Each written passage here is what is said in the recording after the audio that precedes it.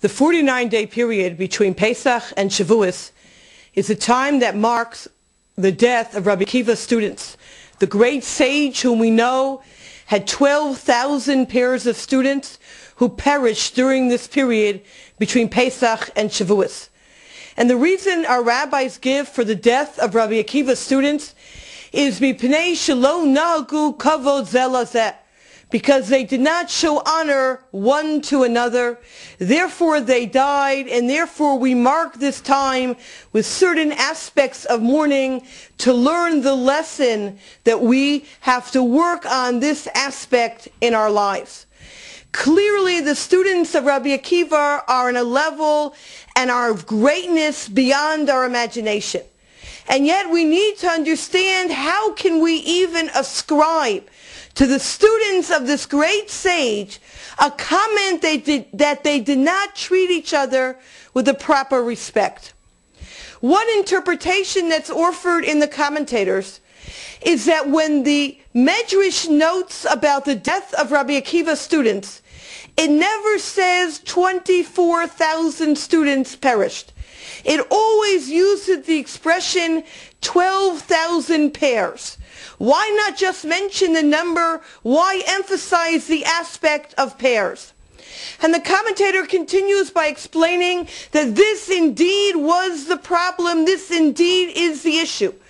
That when they would learn in pairs together, when they would learn bechavrusa together, they only chose as their study partner someone whom they felt was on the same level, someone who they felt was on the same intellectual, academic, and spiritual level, on par with each other.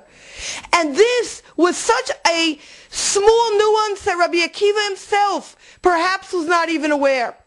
But deep within them, what was driving them only to learn with someone on their level? It was this feeling of, I can only work with somebody who's on par with me. It was a feeling that I can't go and learn with somebody who needs a little bit more of my help. Somebody who perhaps is not as driven academically, or the intellectual acuity is not as great. And because of this issue, where they did not show honor to one another, meaning that they were not open to learning with each other, that they were only able to learn with those who were their equal, God, in His infinite wisdom, God, who understood the great level and what was demanded of them, took their lives at this time. And the lesson for us is very clear. We know that this is the time to work on our midos, to work on our character traits.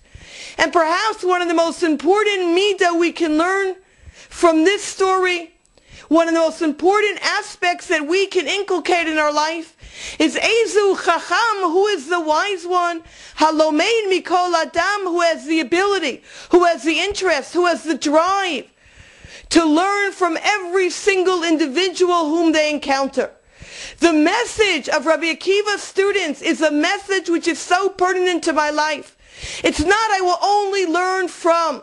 It's not I can only gain from. No. Every person, whether it's the smallest child, whether it's someone perhaps I don't even know, but everyone has a world of wisdom. Everyone in life I should look at as an opportunity for growth. And my life should therefore be growth-oriented, to be able to look at every encounter, every person I meet with, and ask myself, what can I learn from them? What can I learn from the way they behave, the way they think, the way they interact? What are aspects that they have in their personality they want to integrate into mine?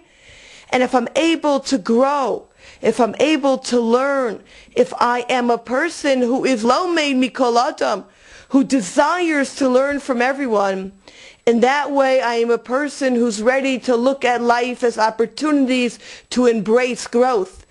And in that way, I have learned the lesson of the death of Rabbi Akiva's students and can utilize this time period between Pesach and Shavuos to be a person who is ascending the mountain of God, to learn from life experiences, to grow as an individual, and ultimately to become a more sensitive person in my interpersonal relationships, as well as a deeper, greater person in my relationship to God.